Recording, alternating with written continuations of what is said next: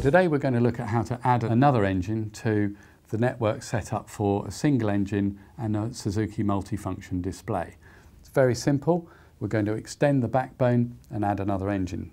So in this rig we've got twin engines, so we need to tell the gauge that there's another engine. First thing we do is order some extra parts, and the parts that we will need are another T-piece for the backbone, another gateway that goes with the engine, and of course a multi-engine adapter. So to actually install this, it's as simple as it looks. We would need to remove the resistor from one end of the network, of our backbone, like that.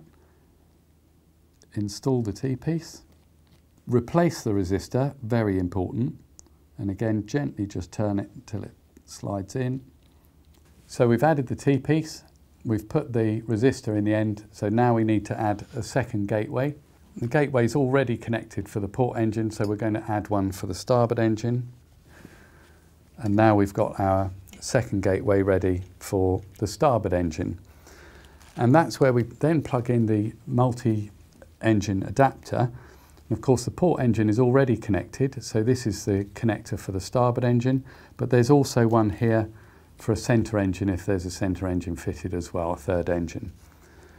So that gives a very quick introduction to how to build the network and add a second engine for the Suzuki multi-function displays. For more information, consult the manual, consult your dealer, and look for these video clips online.